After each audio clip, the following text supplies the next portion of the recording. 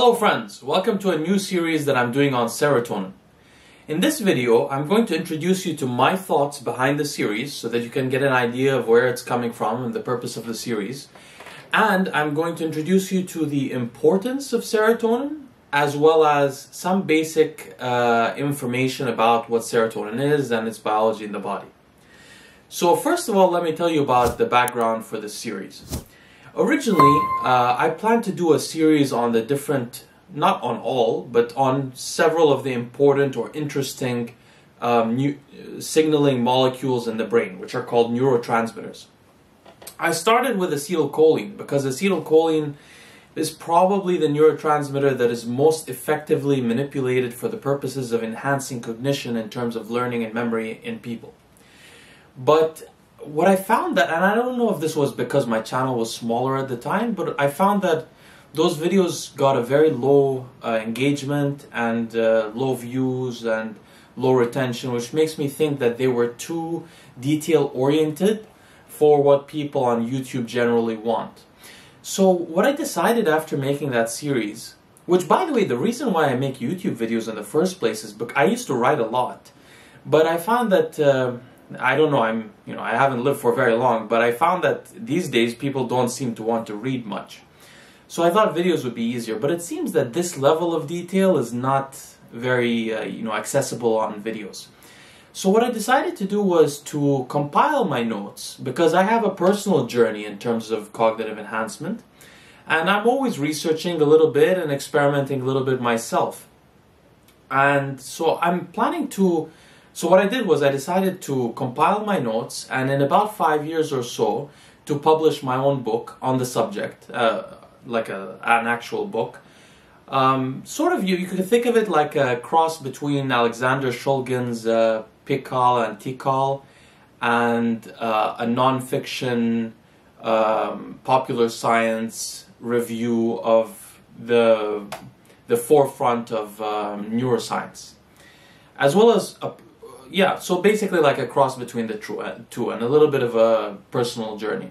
So I'm planning to write that book, but now, in the meantime, people have started to ask me a lot about serotonin, specifically because I mention often my use of SSRIs and why I'm so fond of them.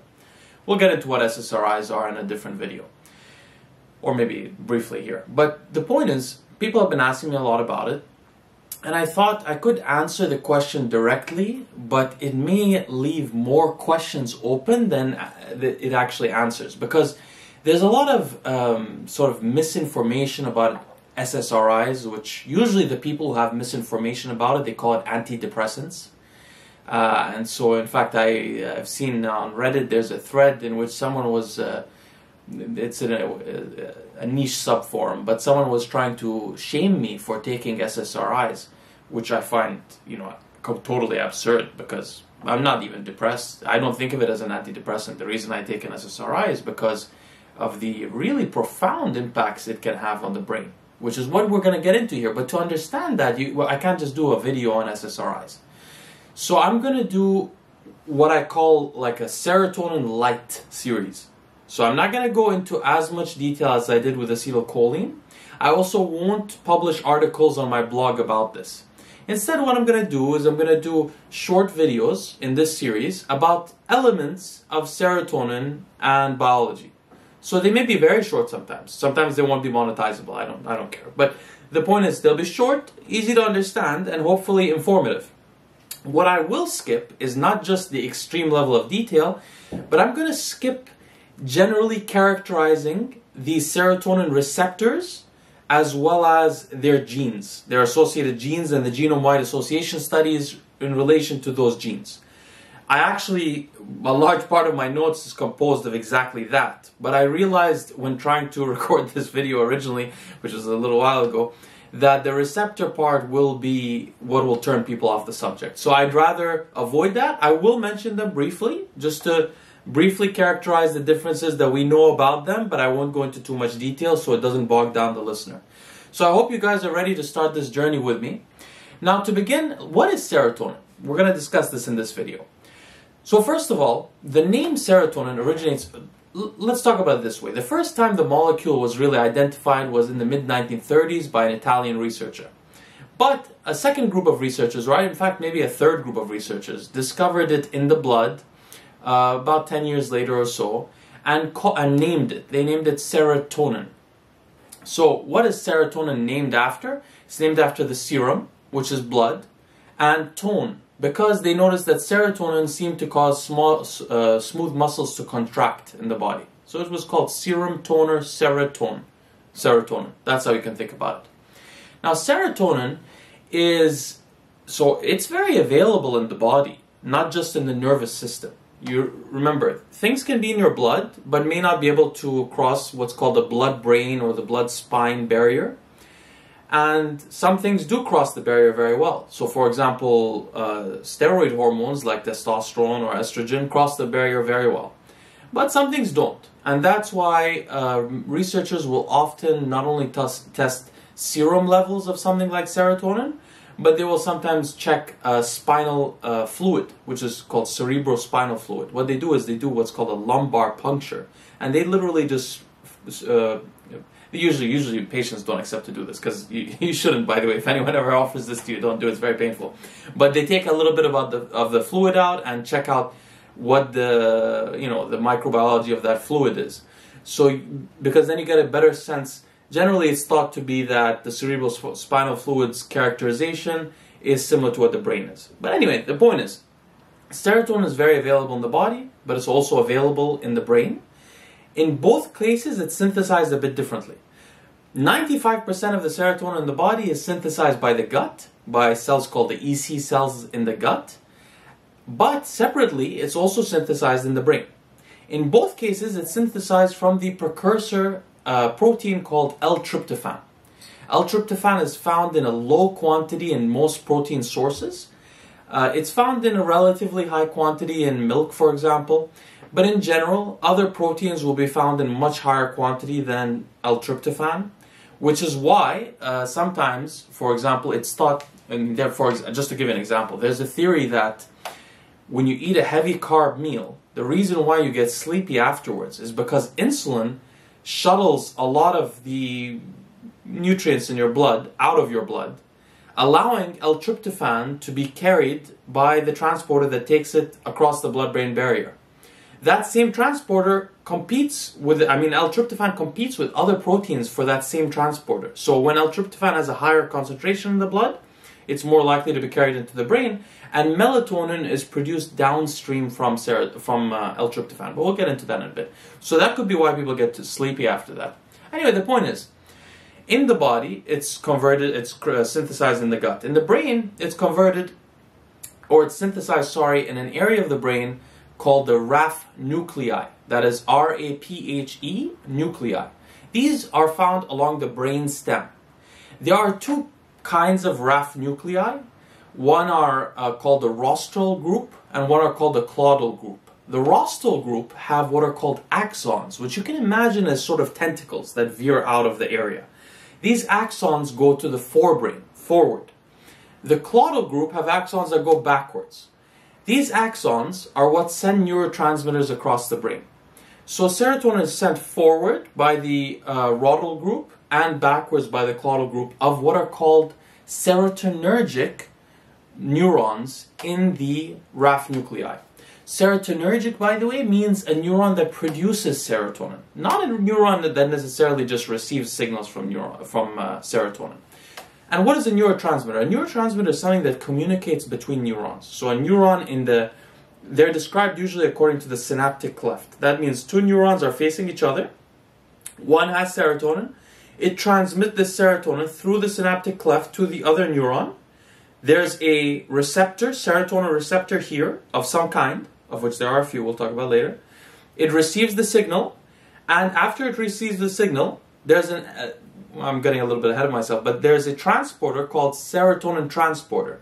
This transporter, SERT, takes the serotonin back into the presynaptic neuron.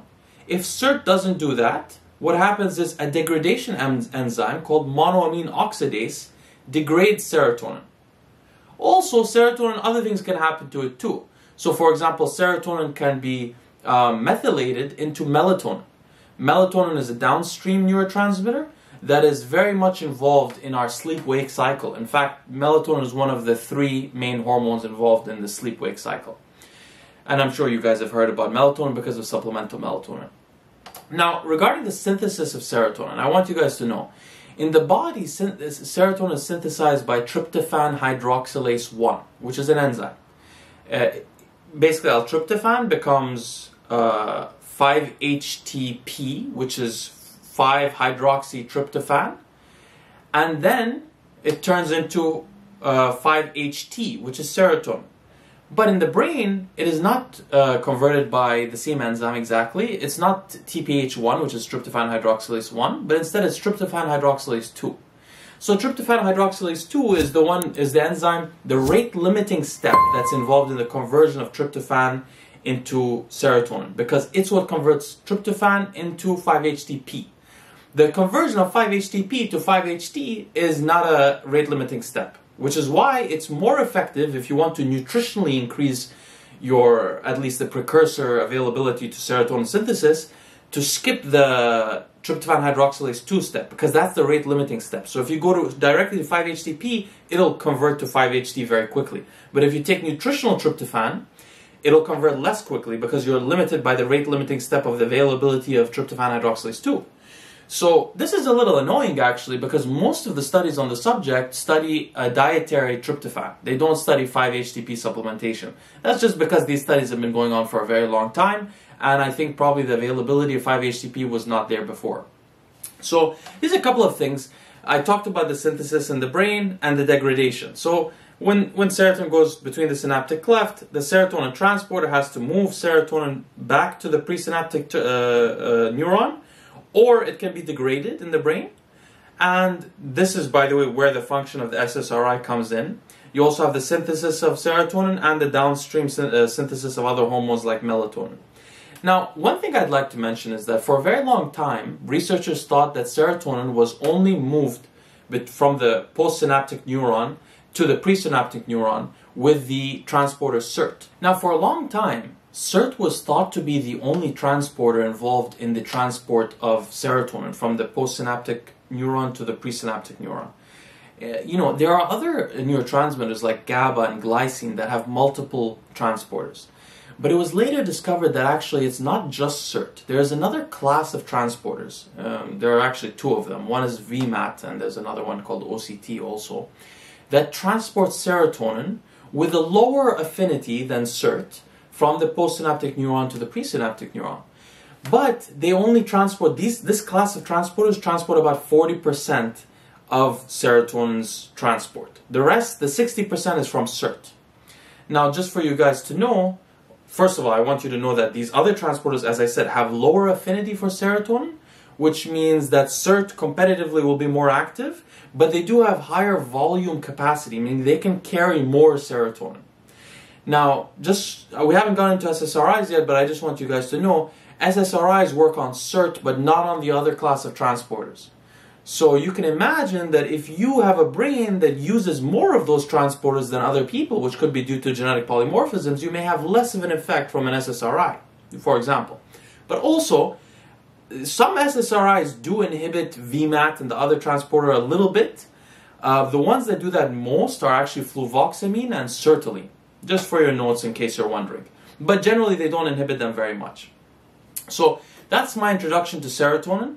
The final thing I wanted to say is regarding how important serotonin is. I just want to give an example. In 1991, there was a study with vervet monkeys. When scientists study monkeys, the reason they're doing this is they're trying to get closer to the human effects. And it's much more difficult to study monkeys than mice or rats because they live longer. So that's the main problem. And they're less well understood. But they are closer examples to humans. So, especially when you're dealing with social characteristics, it's important to consider them. So there were 12 groups of vervet monkeys, each with a dominant male in them, and 2 subordinate males.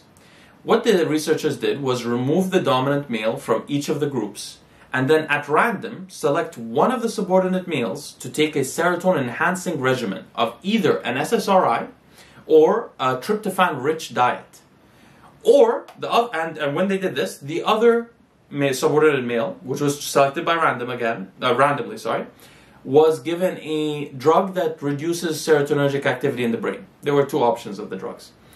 In all 12 cases, the monkey given the serotonergic treatment became the next dominant male in the hierarchy. Now, why is this, what does this mean? What it means is not completely clear. Serotonin is not something that makes one aggressive or domineering in general. Serotonergic activity, let's say, does not do that. But it does have a very, very important element to the feeling of well-being in humans and in it depends on the kind of animal, actually. Invertebrates and vertebrates react to serotonin a little bit differently. But let's say in terms of mammals respond clearly to serotonin in a way that makes them feel somewhat at peace inside, grounded, stuff like that. I'll get into much more detail about this. This sounds a little unscientific, or ascientific, sorry. But I'll get into more detail about this in the future clips, which I'm going to record all in one go. But I just want you guys to think about that. So if you are someone with a lower serotonergic activity in your body, like, for example, many people are. I mean, I was like that throughout most of my life. It has some advantages, but it makes you, and this is something actually I probably won't discuss in these videos, but essentially it makes you less resilient. And resilience, by the way, is a subject that's studied extensively in scientific literature as of late, in the last 10 years. There are a lot of papers coming out about human resilience and what it takes to be resilient in terms of genetics and in terms of neuroscience. But I really strongly believe that serotonin plays a strong role in resilience. So I wanted you guys to take that example to inspire you to see how important serotonergic activity can be in the body. I'm going to try to keep these videos as free of technical detail as possible and as easy to understand as possible. And I will see you in the next clip, which I don't know how these will come out. Maybe they'll come out every day, maybe they'll come out every few days. But keep that in mind. This is a Serotonergic series. I hope when you leave it, you'll know more about serotonin than most psychiatrists. Alright, thank you so much for listening, and I'll see you next time.